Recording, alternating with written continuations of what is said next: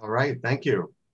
And thanks for doing the countdown for me, Joe. So good to be with you all for a topic that is pretty new in this world of helping professions.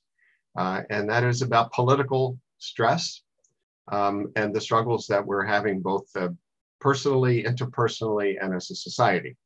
So I'm happy to be doing this. And I'm going to have a PowerPoint that I'm going to call up now, and I'll walk you through what we're going to do first, and then we will get going.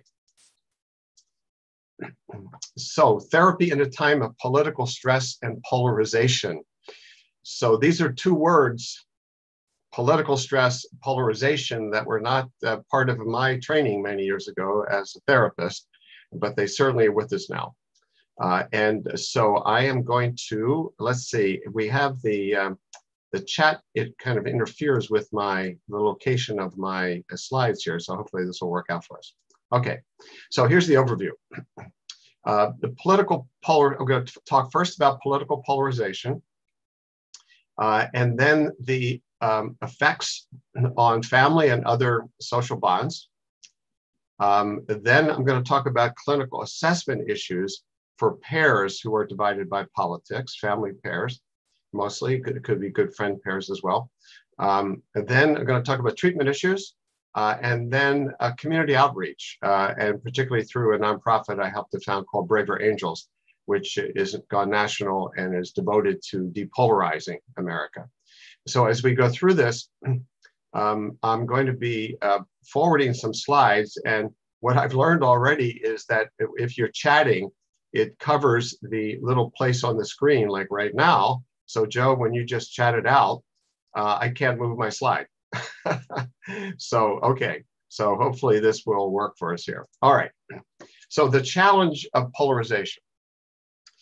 We have historic levels of political polarization in this country right now. A lot of historians say we are more divided now than we've been at any time since the 1850s. And we know what happened there after the 1850s. And this is not just, or even mainly, polarization on issues, left or right, liberal, conservative, but what the political scientists and psychologists are calling social or affective polarization, how we feel about each other, how we relate to each other, that's characterized by three main factors. Othering, seeing people who differ from us politically as essentially different or alien from us. I don't understand those people. So I invite you to think about how many times you've said or thought, or other people in your life say, I don't understand those people. I don't get them at all. Where the heck are they coming from? How could they possibly vote for so-and-so? So these are very different human beings. Okay, they're other. The second is aversion, and that is holding dislike or distrust for them. I don't like them, so I don't understand them, I don't get them, and I don't like them. And the third is moralizing, seeing people who think and act politically differently as bad people. Now, I'm not talking about here, this is not primarily about some politicians or some extremists. We're talking about how people feel about the 70+ million people who voted the other way in an election. And to give an example of this, a kind of a data point here, in 1960, 5% of Americans said that they would be uncomfortable with their son or daughter marrying somebody of the other political party. That has gone up to 40 to 45% of Americans who are saying to the pollsters that they would be uncomfortable with an inter-party marriage. Now, it's not that we've become intolerant in every possible way since 1960. In fact, the evaluations or the attitudes that people have towards interracial marriage have gone the other direction. You know, 30, 40% of Americans in 1960 or at least were willing to admit that they were uncomfortable with an interracial marriage. That's gone down to 5 or 10%. At least, you know, people are willing to admit that. So we've become more tolerant in some ways, but inter-party, That's become really quite different. And so this polarization has entered nearly every sector of life, family, work, civic organizations, colleges, universities. It is everywhere. And presumably that's one of the reasons why you're on this call.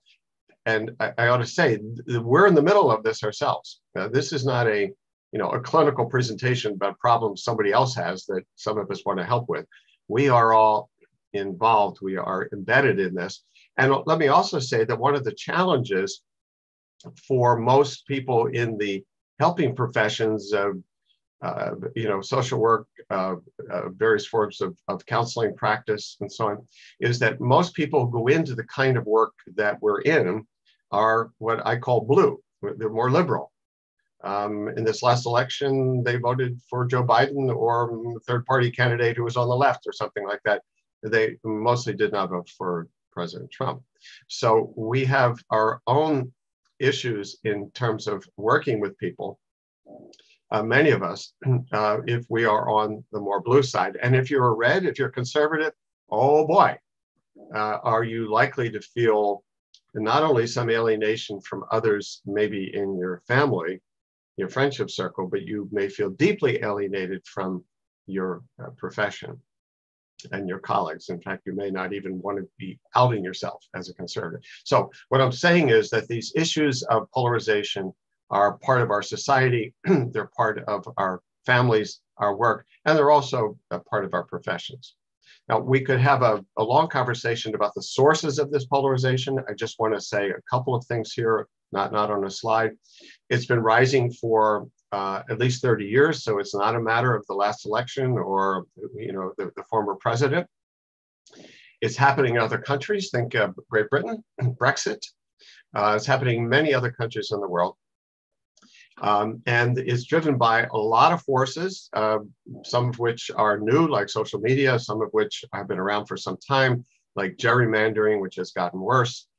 We have much more media silos. We get our information from very different places. We have more big money in politics.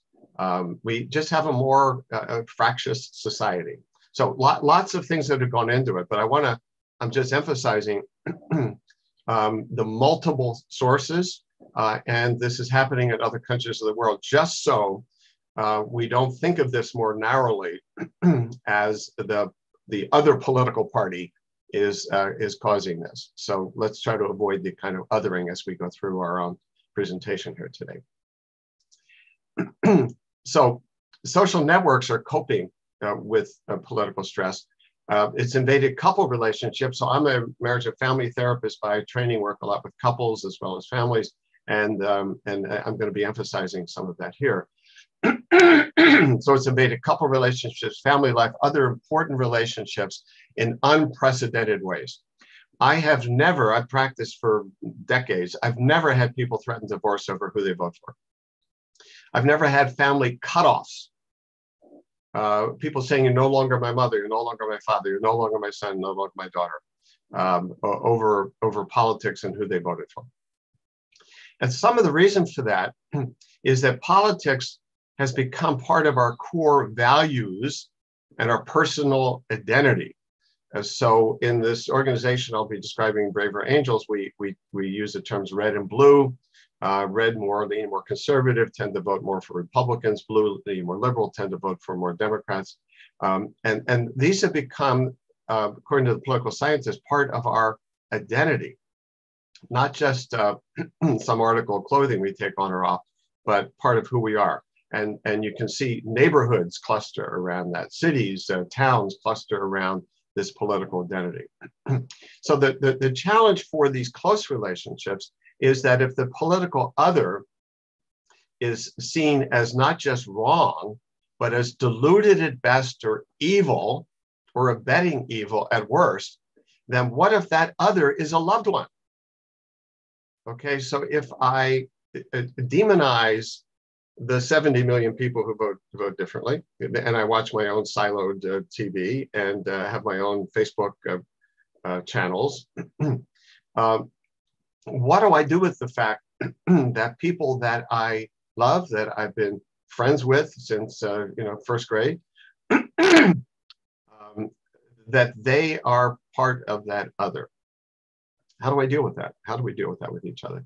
And then blues in particular, so people on the more liberal side, this is my observation now, I don't have data on this one, but blues in particular seem to be struggling if they are married to or partnered with a Trump supporting red. So that the cases I've dealt with and have been consulted on and heard about, when somebody is highly distressed in the relationship over voting, it's been primarily blues who may have been married or partnered for decades to a red.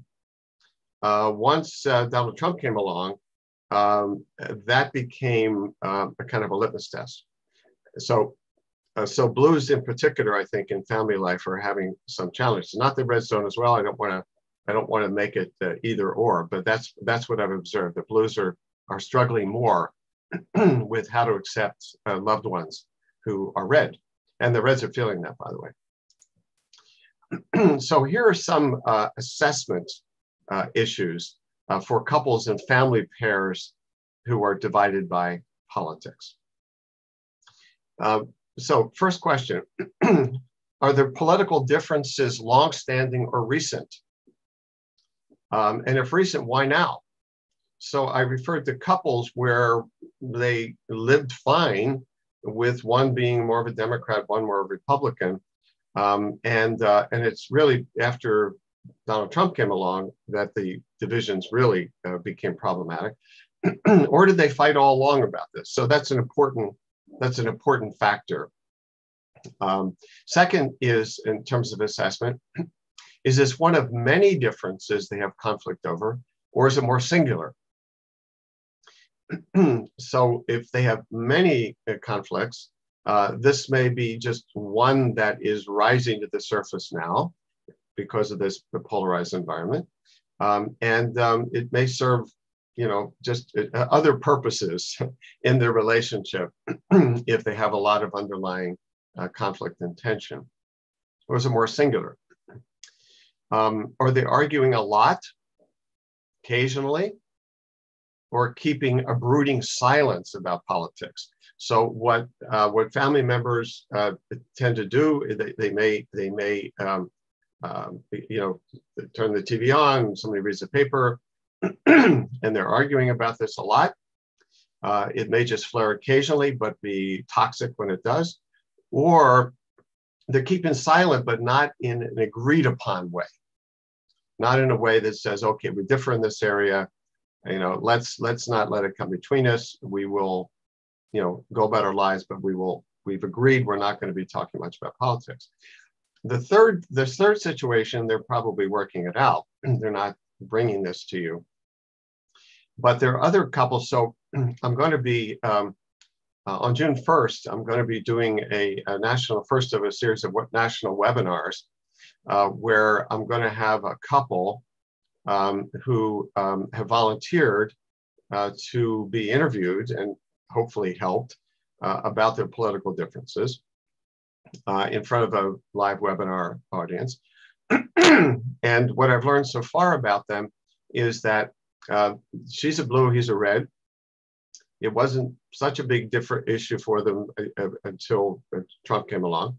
The husband would just as soon not talk about this, but his wife comes home from work and she really wants to talk about what she's heard about the news of the day. And he doesn't want to engage, but then he does engage and then they argue. So that's an example. Now, a key assessment issue is if one of them is on the brink with a difference, that is, they're threatening divorce, a breakup, a cutoff. If somebody is at the edge of whether they can stay in the relationship, this is a very important thing to bear in mind. The couple that I'm going to be doing the webinar with are not at that stage. But if somebody is at that stage, you have much more of a kind of emergency, much more kind of a crisis intervention. So those are some initial assessment issues. Some more. Are the third parties involved? So it's not uncommon if a pair in a family, and they may be an adult child and the parent, they could be siblings, any number. I'm thinking about pairs here. Usually there are other people in the family who are part of taking sides. I'm going to show you a video in a bit of a mother, adult daughter, and you'll hear the mother say at the beginning that her two sons are conservative like she is, and her daughter is the one that has become the outlier. So when the third party is involved, you get all these kind of triangles and coalitions that really complicate things that you need to be finding out about. Next is who is the main initiator of the conflicted conversations, and how do they bring it up? So I have learned just from the paperwork so far that the couple I'm going to be seeing soon, she brings it up. I don't know how. For the couple, the mother-daughter, you're going to see on the interview. One of the things I learned about them is that the mother often brings it up, okay, or sometimes the daughter. So who brings it up? How do they bring it up? How does the other one respond? And how do they engage in the conversation? So in all my clinical counseling work, I like to find out what the landscape is, or what people are struggling with, how they're feeling about it, and so on. And then I like to know what the particular scenes are, SCENE, just drilling down who brings this stuff up, how do they bring it up, how does the other respond? Because what I know from working with couples for all these years, and there's research to support this, that most toxic conflicts go badly within the first 3 moves. So if you want to think of it like it's tennis, there's a serve, return of serve, and then a volley back. Most of the time when things are going to go badly, it's in those first 3 moves. So if you're working with people who are having very negative conflict over politics, you try to learn how they are beginning, how the other person responds, and then how the original, the initiator responds. And then, so this is what I call mapping out a common scene, the interactional context and the sequence. So I just yesterday met with the adult children and spouses of a family whose the mother has gotten involved in QAnon type organizations and is an evangelist for, in their mind, right-wing conspiracies. It's created quite a negative pattern in the family, including the grandchildren are around for this. And so part of what I did in my initial consultation with the adult kids was to go deeper than what's mom saying or how these things end, but how do they begin and how do people respond? So those are some important assessment issues when the politics are involved in conflict. So now what I'm going to do is I'm going to show you maybe a 2.5 or 3 minute video of a mother and daughter. This was right after President Trump was elected in 2016. And I don't know if he had taken office yet, but it was in that area. Maybe he had taken office. The New York Times found a number of family pairs. These were adult kids and their parents who differ politically and who would be willing to have their telephone calls videotaped. So here we have the daughter, I believe, is in New York. Mother is in California, and there's a camera crew in each of their places, and you're going to see them on the phone with each other. And so I'd like you to look at this in terms of the assessment ideas that I just talked about. So I'm encouraging you to not get caught up in the content of this, not caught up in who do you agree with and who makes a good point and who gets a good zinger in there, or just get into you're kidding me. How could somebody think that way about politics? So I'd like to urge you, you'll have those feelings, but I'd like to urge you to look at the interpersonal communication and the challenges that's presenting for them. And imagine that, say, if the adult daughter came to you for counseling, how you might counsel her. So it could be helpful to watch the video thinking that she could be your client. Okay, so now what I'm going to do is switch to another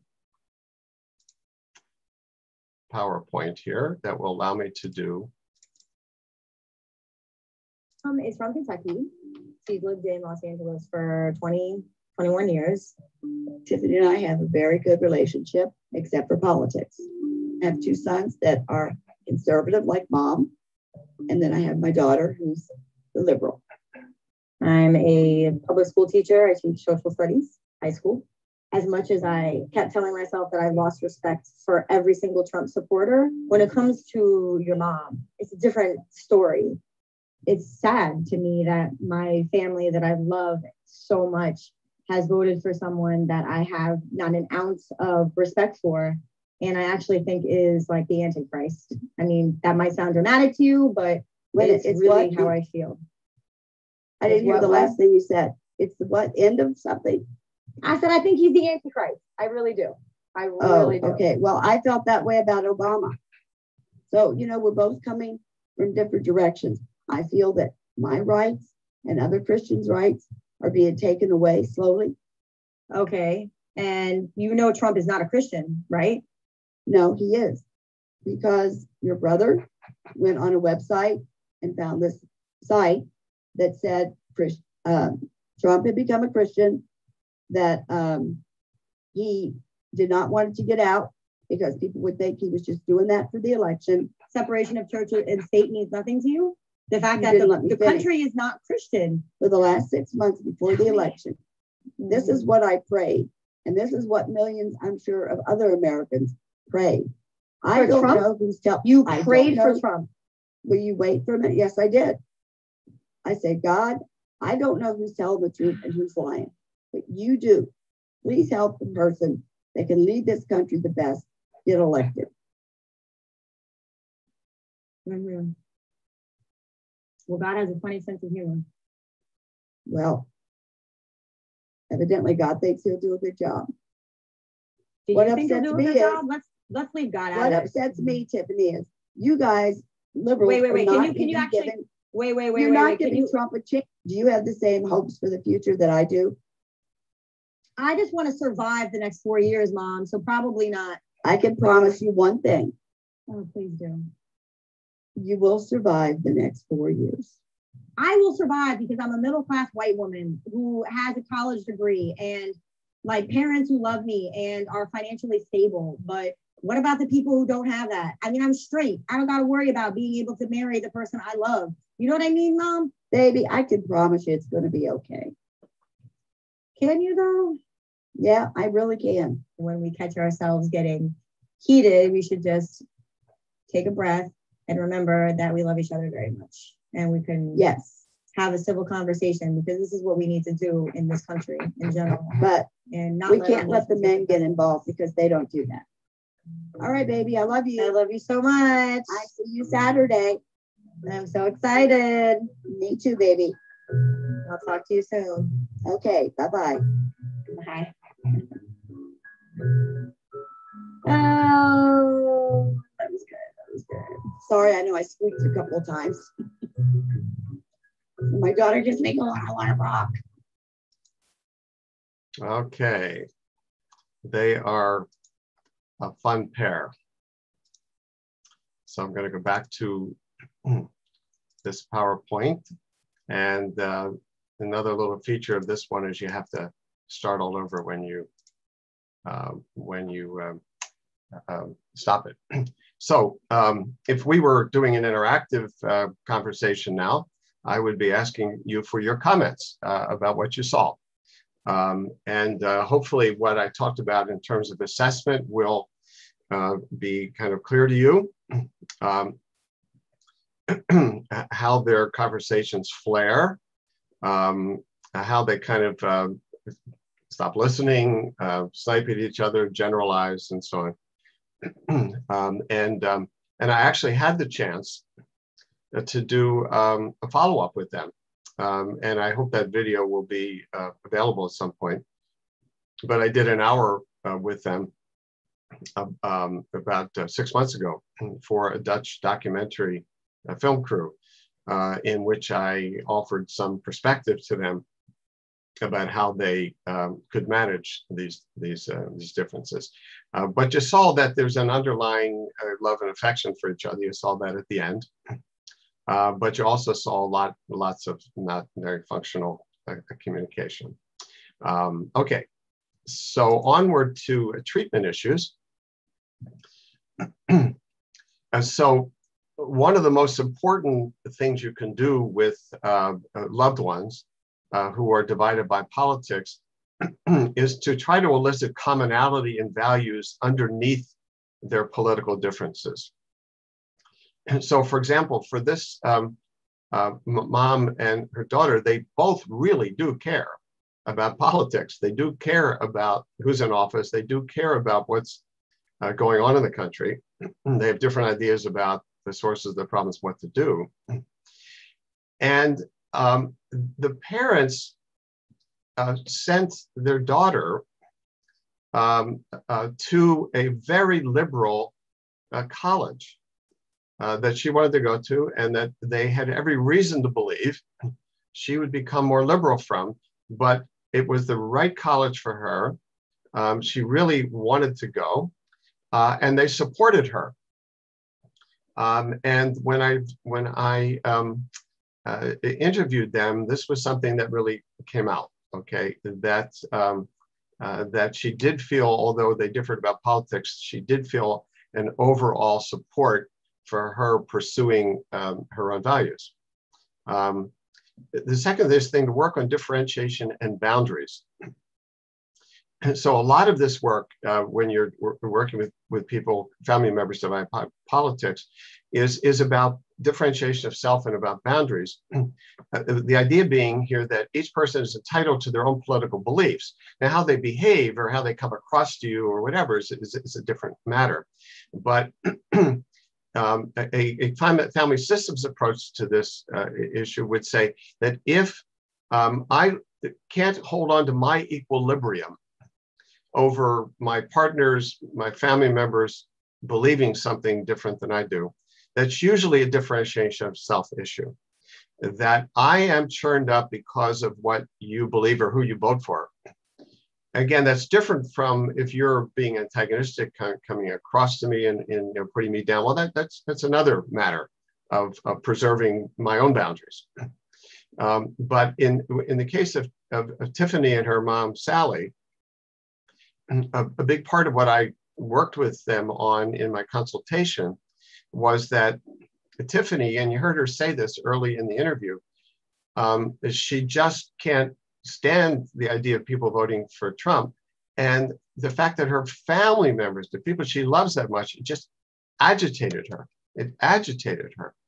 She suffered over the fact that they voted for Trump. So then when she would talk to her mom, she would come on in such a way as to say, there's something wrong with you because you voted for Trump. And ultimately, she's saying, I can't have peace in my heart, in my soul, if you think this differently. So a lot of it is that kind of differentiation.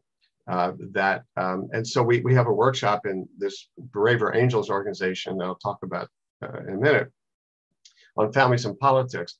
And we talk about the prime directive. The prime directive is do not try to change another family member. You can only change yourself. And this would apply to friends and loved ones and people you care about, that if you set out to try to change them, to fix their politics, you're going to end up hurting yourself in the relationship. In fact, we know from social psychology research that if you come on strong, what about how wrong the other person is, in their values, in their facts, what people tend to do is to drill down even more. And again, I want to distinguish between somebody's beliefs, even though I disagree with them, I could even be appalled, and how they behave towards me. Okay, so I'm not suggesting complete tolerance for people trying to roughshod over me or the family, but I'm talking about my disequilibrium about them being on the other political side. So some more treatment issues. help them identify and shift the coercive "you're wrong, no, I'm wrong" exchanges that are usually what create the antagonism. So you saw that with Tiffany and her mom, Sally. Tit for tat, the interruptions, all you liberals, stop calling me just all you liberals. You say up, I say down. You say left, I say right. These are coercive loops that people get into that create the antagonism. And you can help them break those coercive loops and help them communicate more effectively and respectfully. If they can't manage political conversations, then some people can. See if they can agree to eliminate them for the sake of the relationship. And the key is to do this with equanimity rather than resentment. It's okay to say, this isn't something we can handle, and we're agreeing for the sake of us that we're not going to go there. One of the things I say to people is, do you want politicians, political leaders, political parties hurting your relationship? That we all have the ability to keep that from hurting us. And if what that means is that we decide to eliminate or cut down on certain conversations, well, we can't handle it right now. And notice it's the we now, not like, you're so irrational, I can't talk to you anymore. And then externalize the problem. This is what I just referred to, by asking whether they want to allow political parties and politicians to hurt the marriage, to hurt the family. So this is called externalizing the problem, if you will. You can help people see that we are in a polarized, highly rhetorical, divisive world. And you could be on social media with family members, and you have to decide whether to let the stuff that your relative is sharing on social media hurt your relationship with that relative, or you can do things like my daughter tells me you can do on Facebook. You can block the external shares that somebody in your family does. They get you all worked up. So we can do things to keep politics from hurting our relationships. And then finally, under treatment, sometimes it's helpful to talk with the more upset partner alone to help them do a couple of things. One is to differentiate their anger at a political party and its leaders from their spouse who supports them, and to decide if they want to blow up their marriage or their parent-child relationship over this difference. And so I see this, I saw this a lot during the Trump's administration. I saw blues who can't get at Trump, much as they would like to, identifying a family member, a loved one, as if that person is Trump because that person supports Trump. And all of their anger at Trump, at his party, who they can't get at, comes out on this person in front of me. And what I've learned is that there are lots of reasons why people support different candidates and not. But if you just see them as a stereotype, as you see them as equivalent to that person you don't like, then they become a cardboard character, and we feel free to take out our anger and frustration on them. So these are things you can help people do. And then the last one is it worth blowing up? Is it worth losing a friendship over this? Is it worth a family cutoff? So I want to shift now to this Braver Angels work. Right after the presidential election in 2016, you all remember it well, I'm sure. About 2 weeks later, a colleague of mine from New York, David Blankenhorn, called me and said he had been on the phone with another colleague, David Lapp, who lives in Southwest Ohio, and they've been comparing notes about how people in the Upper East Side of Manhattan were feeling about the election and people in Southwest Ohio, and they were different planets. Okay, it was funeral time in Manhattan, and it was hope and change in Southwest Ohio. And they decided, really on the spur of the moment in that call, to get 10 Hillary Clinton voters and 10 Donald Trump voters together for for 13 hours over a weekend in Southwest Ohio in December 2016 to see if they could talk to each other. And they called me and I said, oh, that's pretty brave. What were you thinking of doing with them? And they said they weren't sure, but they asked me if I could help figure that out. And so I did, and flew to Ohio, and we had a very powerful weekend together with these folks from Southwest Ohio. And that launched what's become a national nonprofit and movement called Braver Angels. It used to be called Better Angels for the Lincoln phrase, the Better Angels of Our Nature. And then in this litigious society, we got sued by the people who owned the Better Angels. So we switched to Braver Angels, and we're happy with that. So our mission is a citizens organization uniting red and blue Americans in a working alliance to depolarize America. As individuals, we try to understand the other side's point of view, even if we don't agree with it. As in our communities, we engage with those we disagree with, looking for common ground and ways to work together. And in politics, we support principles that bring us together rather than divide us. So what I'm now switching to is I've talked about the clinical and counseling part. Now I'm going to talk about, if you will, the kind of marriage counseling for the country. So we have a variety of workshops. We've done 1,000 of these across the country in the last 4 years. We have red-blue workshops. I'm going to show you what one of those look like, where you have 7 reds, 7 blues come together for either 3 hours or a full day to try to understand each other beyond difference, beyond stereotypes, seeing if they can find common ground. We have a variety of workshops that are more skills-oriented, so skills for bridging the political divide, a workshop on how to depolarize oneself, so that we don't demonize others, and how to intervene in conversations with like-minded people when those conversations veer into demonizing and stereotyping the 70 million others. We have this workshop on families and politics that I talked about. We have one-to-one conversations that are done in a Brave Angels way between reds and blues, rural, urban, and we have people of color and white people, 2 structured 1-hour conversations where people explore their life experiences, what they have in common, and where they differ. And we have a marvelous a debate series where we sometimes have hundreds and hundreds of people in national and local debates. The debates are on political topics and issues, and they are not about winning and losing, but trying to see where we differ and where we might be able to come together. So lots, and in Braver Angels, all of our leadership is half red, half blue.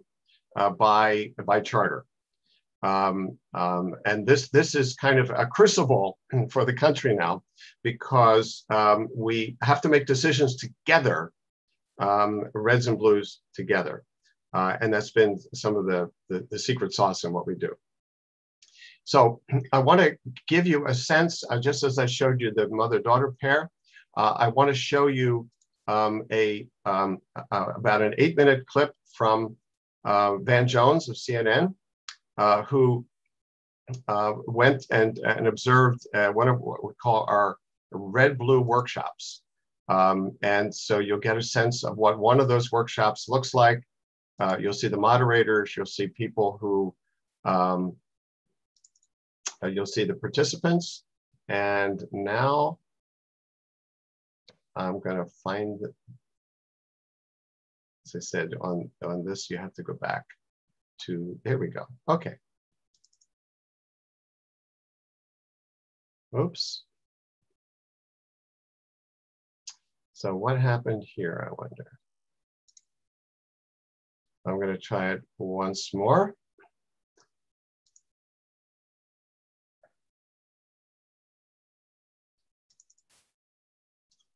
And doesn't, okay. Okay, and maybe this will help. Maybe this will work now.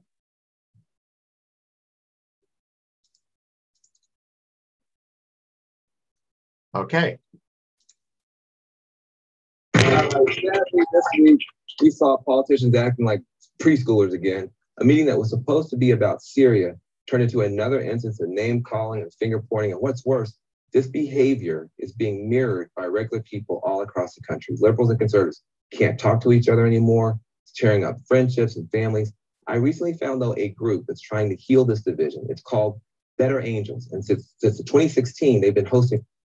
Oops, sorry about that. There we go. Sadly, this week, we saw politicians acting like preschoolers again. A meeting that was supposed to be about Syria turn into another instance of name calling and finger pointing. And what's worse, this behavior is being mirrored by regular people all across the country. Liberals and conservatives can't talk to each other anymore, tearing up friendships and families. I recently found, though, a group that's trying to heal this division. It's called Better Angels. And since 2016, they've been hosting workshops all over the country, bringing folks together to find common ground. I went to one of their red-blue workshops last weekend in Evanston, Illinois. Take a look. So the goals are more understanding, seeing if there's something in common. Here's something special. Conservatives and liberals sitting side by side, talking, smiling, actually listening to each other. Hamilton Chang here as a red. I'm coming here out of frustration in some ways because I feel like, we've been excommunicated from a lot of our friends in the last couple of years, and it makes me sad. They're here for a workshop put on by the Better Angels group. Their goal is to help bridge the divide among liberals and conservatives, and so community members have come to watch. I'm Drew Morrison. I came here as a blue today. We need to be able to have real constructive dialogue among each other, even among issues that we may disagree on. Now, they split up into reds and blues. Reds for conservative, blue for liberal, and they discuss the stereotypes they think the other side believes about them. Judgmental. Anti-religion. And are there any grains of truth to these perceptions? Hyper PC. Okay, so what is true here? We attack people for saying the words rather than attacking the words themselves. Is there a kernel of truth in the stereotype that the Reds are closed-minded, intolerant? There are principles that I stand by. It may look intolerant in some ways, but abiding by the rule of law with respect to immigration, abiding by the rule of law for things like that, it looks intolerant. Both say they're surprised by what they hear from the other side. A lot of Reds recognize that they're, the descendants of immigrants and they're pro-immigration. A lot of ink and TV airtime has been spilled on some of the sensational and very dramatic things that have been occurring at the border. And that really obscures, I think, the more nuanced conversation of a nation having control of its borders and welcoming immigrants, but doing it through appropriate channels and means.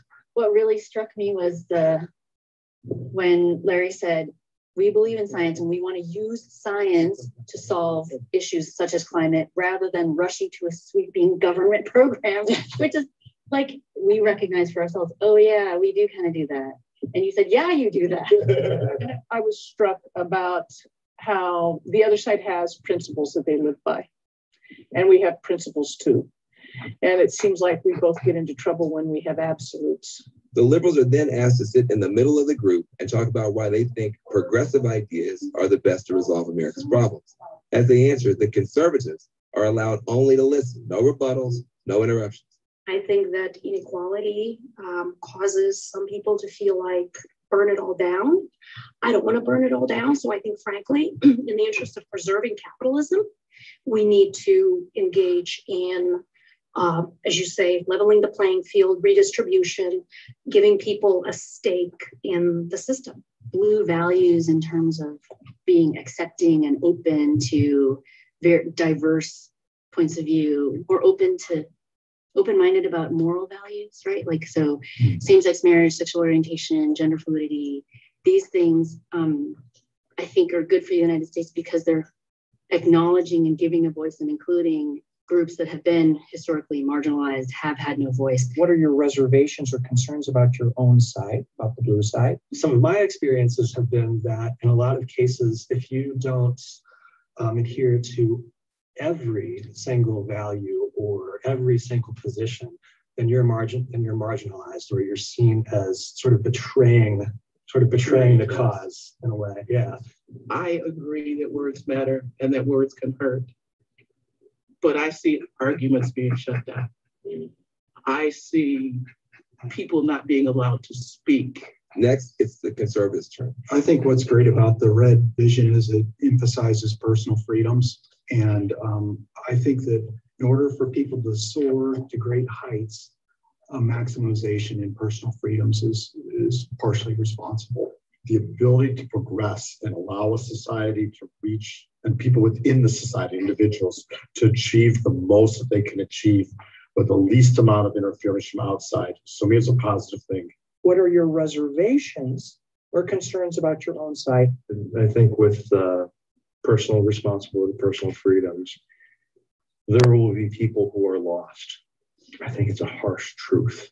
We lose our messaging and we lose our principle of caring and compassion by saying, hey, free market, right, sink or swim. We have to acknowledge that people sink and make sure that we take care of those people. At the end of the day, everybody said this experience is going to impact their personal interactions with people on a day-to-day basis. It's just great to like hear reasonable conservative voices in the room. And then when I'm in my friend group that's very sorted and people make some extreme comments about all those people, I can say, well, not all those people. Come on, let's just, pull back. Same, right? Being that ambassador, we started out with why are we here? And I had said something that basically to the extent of being excommunicated from some of my friends for many, many years, friends that I love. So I have twice some phone calls, absolutely listening versus talking. My takeaway is that neither side is a monolith, that there's a recognition that these are thorny problems that we're trying to address, and that there are going to be some very nuanced solutions to those problems. So you were an observer the whole time. You were taking like copious notes. What do you think would happen if stuff like this was going on all across the country? So whether it's like a weekend where like 100,000 of these things went down, what do you think would happen in America? I think people would be better equipped to have these sorts of conversations and think in terms of working together towards solutions to problems rather than seeing the other side as just a barrier to progress. We got to know each other a little bit better as people. What is causing you to want to be this deeply involved in this bipartisan work? It's about relationships. I'm a physician, I'm a parent, I'm a spouse, I'm a daughter, I'm a friend. All of our relationships are built on communication, and we do it very poorly, and we're getting worse and worse at it. We can disagree on religion, right? Heaven or hell. And yet, for some reason, we're at a point in time in history in this country where you can't disagree about policy. Do you feel like you learned anything today that might help you bridge that gap? Absolutely. To be able to hear, try to be as non-judgmental as possible, right? But just to try and pay attention and try to listen as opposed to trying to prove or defend. It was just a good exercise. One woman said the experience made her more comfortable sharing her voice as a conservative who lives in a liberal town. I was apprehensive about coming because sometimes today I don't feel like maybe being a conservative or having a conservative voice is PC. And so I think maybe there were a lot of people out there that maybe have this point of view, but they're not really saying it. I really believe if groups like this could get together and take the next step, talk about issues and sit down and hash it out, I really think we could come up with some solutions, and we may even do a better job than some of our politicians. You couldn't do worse. There you go. Okay, so just to finish up here, if you're interested in getting involved with Braver Angels, you can go to braverangels.org. You can get on the mailing list. You can also become a member. We'd love to have you as a member for $12 a year. And I'd encourage you then on that website, there's these workshops that all of them are online now, as well as in person. Some of them are national, some of them are local.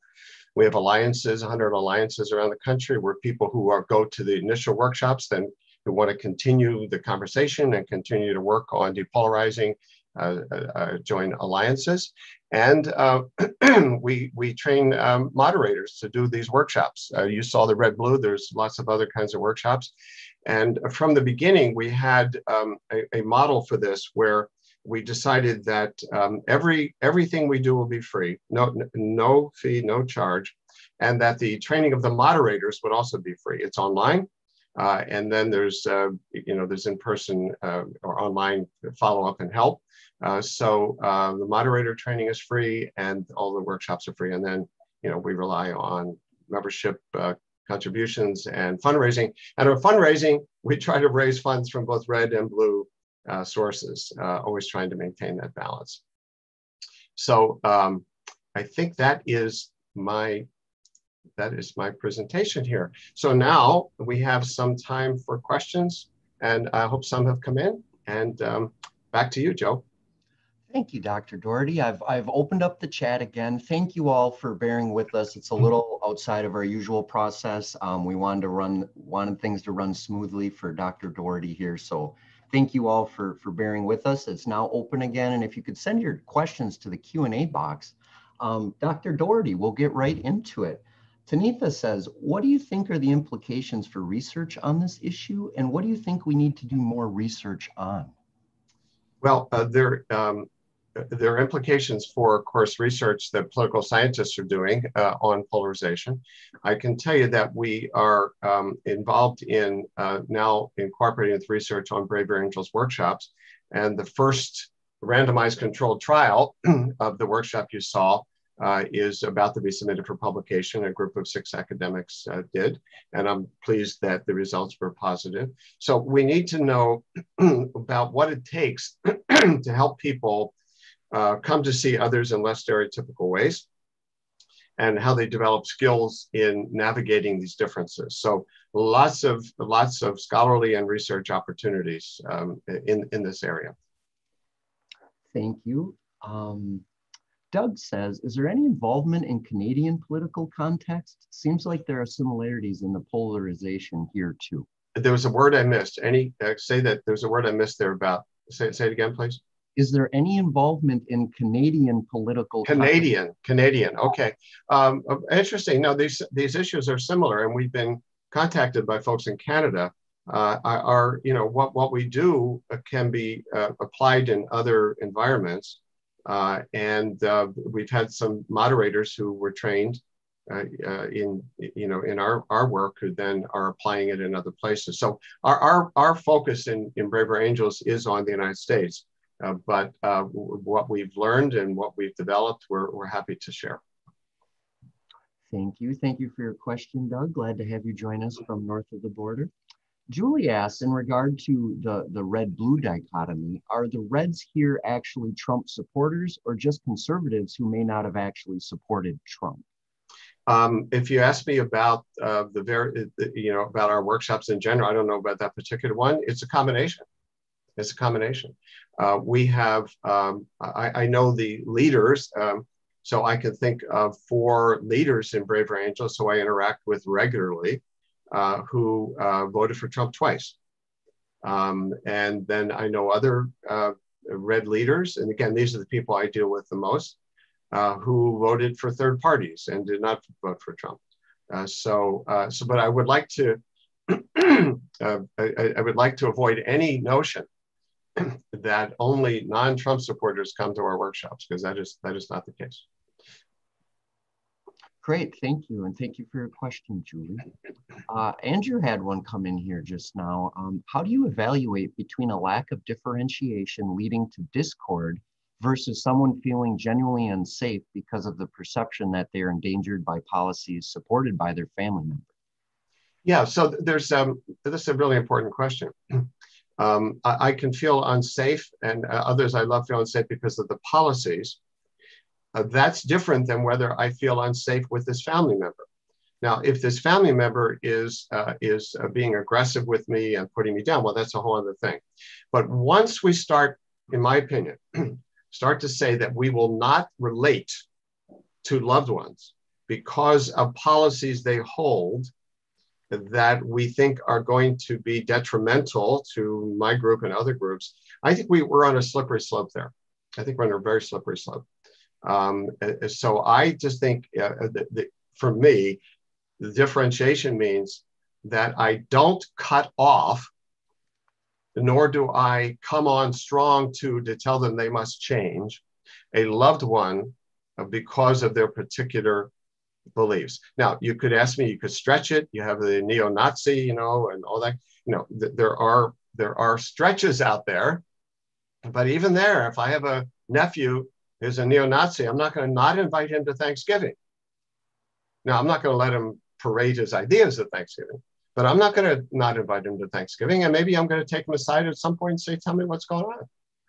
So that's my response, separating the person from their beliefs, because it's a slippery slope. And see, both sides do it, because there are people, I'm going to assume the person asked the question, maybe on the blue or left side, there are people on the right who believe that blue or liberal perspectives are ultimately, maybe not tomorrow, but ultimately going to take away freedoms in this country. Freedom of religion, for example. So what goes around comes around, because somebody could view your view about the government supporting certain liberties as ultimately taking away something that's very sacred to them, and that is the religious freedom, and then they cut you off. So for me, those are important distinctions. I'm glad you asked the question. Yes, thank you for your question. Denise says, I think cultural identity can be a differentiation issue. In other words, historically marginalized people may want to be seen as American, yet in order to do so, they've had to change society versus just changing themselves. For example, being of color in America does not mean you can eliminate political conversations. It's not possible, because the toxic experience of race in this country has been tied up with, you know, legally, historically, etc. Just a comment to offer. Thank you for that. Thank you for perceptive comment. Yep. Thank you. Thank you. And let's see. Jessica has a great question. How do outright lies and misinformation by media platforms factor in when trying to bridge the gap of polarization? Absolutely, they factor in. So we'll probably make this the last one. Absolutely, they factor in. When you bring people together and they try to reason together, you get almost everybody saying that they are troubled by the influence of the media, and that they're aware that we can all be in bubbles. And the last thing I'll say on this is that part of what we teach when we teach about skills and so on is that facts ultimately depend on who we trust as authorities. And so facts are contested in part because we don't trust sources of information. And then we pound each other with facts that are from our side. Now, do I believe, of course, that some things are more true than others? Yes. But the different fact universes are an issue. When you bring people together in the kind of settings we do, with the kind of containers we have, then people will talk about being troubled by exactly what this questioner is asking about. So thank you. Well, thank you. That is our time for this month. On behalf of the Center for Practice Transformation, we'd love to thank you all for taking the time to join us. And we'd like to extend today's presenter, Dr. Bill Doherty, an extra special thanks. Thank you all. Have a great weekend, and we hope to see you next month. Okay, been my pleasure. And a pleasure having you here, Bill. And thank you everyone for joining us. If Bill has just a few extra minutes here, correct? If you want to raise your hand or submit something through the chat, if you'd like to speak to Dr. Doherty on microphone via audio, just raise your hand and I'll give you those options, accessibility privileges. Sorry, it's Friday. We're all getting there, right? This is sort of like the encore of the presentation, right? I was actually familiar with that piece and had heard about your organization at some point in the last few years. I had seen that clip before, actually, so that was cool. That was cool. You know, we had one comment come in here that I wanted to share from David. David shared, and earlier on in your presentation, Bill, I love getting rid of those toxic relationships. Left over 300 quote unquote friends on social media, including siblings. Saves me a ton on not getting gifts at Christmas. I love that I don't have to hear their drama anymore, and now my health is better. Thank you for your enthusiasm, David. I know that's probably not what you're going for, Bill, but I'm glad David said it. It's many people believe that. You know, we can relate. Let me just say, I'm a family therapist in part because I think family relationships are not even close to the same as Facebook friends. And And when one of those siblings is in a terrible accident, gets cancer, is disabled, when a parent who we say, I'm tired of dealing with that, when that person is in great need or on their deathbed, well, I would just say that's a whole other issue. So everybody makes their own decisions here, but I think for me, the bar of exiting a family relationship, the people that we grew up with, the people we spend Thanksgiving with, the people who are part of that convoy of ours in our life, the bar for me is extremely, extremely high. And it's not about what their political views are. So, Bill, there was another question here that that didn't get answered. It says, do you have any advice in terms of helping clients manage the general stress and anxiety the heightened polarization of our larger society has brought on? Yeah, so there's the stress and coping literature talks about passive coping and active coping. Excuse me. So the passive coping, and it applies to political stress like any other stress, are things like reducing our exposure. So you don't have to be watching your favorite TV show every day, your news channels. So reducing exposure, limiting certain kinds of conversations, limiting conversations with certain people who are stressful for you. Making sure you get enough sleep, keeping your eyes on a larger prize in terms of your core relationships. And then the active coping, I think of it as how do we enact our values in the world? So that's what I encourage clients to do when they are troubled by these things. What's important to you? What kind of world do you want us to have? And then what could you do? Some small thing, a middle-sized thing, large thing if you want. What could you do to enact your values? So after the 2016 election, I know a woman who decided that when she was in the parking lot at Target, and she saw people who in our community seemed to look like African immigrants, Somalis and others, and you could tell from dress and so on, that she would deliberately smile and say hello because she had reason to believe that these folks were wondering about whether they were welcome. That's an example of some active coping, enacting your values in the world. Other people join political campaigns. Some of us get in Braver Angels work. So limiting exposure, staying healthy in that way, and then enacting our values in the world, I think are the two biggest ways to cope with political stress. Thank you. Thank you for bringing that up, Peter. And thank you all for your questions so far. They've all been great. Yes, Dr. Doherty's slides will be made available. They will be attached to this afternoon's email. And Bill, did you have a slide where you were sharing your email address as contact information? Yeah, that was the first one. Could you pull that up for us again here? Yeah, well, do you want to just put it in? Yeah, I can add it to the. Yeah, so bdoherty@umn.edu. So bdoherty@umn.edu. Yeah, I just dropped it in the chat box for everyone. So one thing that didn't come up that I can just mention is a lot of people wonder about involvement of political leaders in this work. And so after 4 years now, we're getting more interest from political leaders. So I've done workshops in Minnesota with legislators, both conservative and liberal legislators. We're doing workshops with county commissioners. We did a workshop for congressional staff members of Representative Dean Phillips and Representative Pete Stauber, a Democrat Republican. And right now we're getting really close to finalizing some Capitol Hill workshops with not quite clear yet whether it's going to be the staffers at this point of members of Congress or some of the members of Congress themselves. But we've got somebody who has connections on Capitol Hill who is helping us set those up. So we're starting to get some traction at those levels. We're also getting companies. So we've done some presentations for Target employees around the country, 5,000 people on a webinar about dealing with political differences. So we're getting some traction now from institutions in the country as well. Thank you. Thank you, Bill. I know we want to watch your time. One more great question came in from Doug here in the Q&A. Do you have time for one more and then we'll... Yep. Doug says, I'm curious about alternative political perspectives that don't fit the red-blue dichotomies, such as a neutral position, and how that adds to the layers of conflict. Have there been any issues on this front?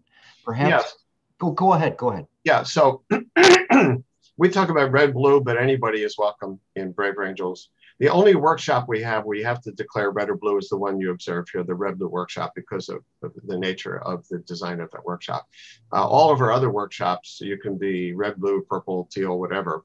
And so we don't exclude people there. The other thing I want to say, though, is that the political science is really clear on this, that the great majority, 95% or more, of people who pay attention to politics, who would be interested in like a Brave Angels workshop, have a more conservative and more liberal lean. That there are precious few, maybe somebody's out there, true independent who vote differently each time. They don't lean conservative, they don't lean liberal. Most people who pay attention have a lean towards red, lean towards blue. But if they don't, they're also welcome, except in this one particular workshop that can come and observe. But in all of our other workshops, they just join right in. Sure.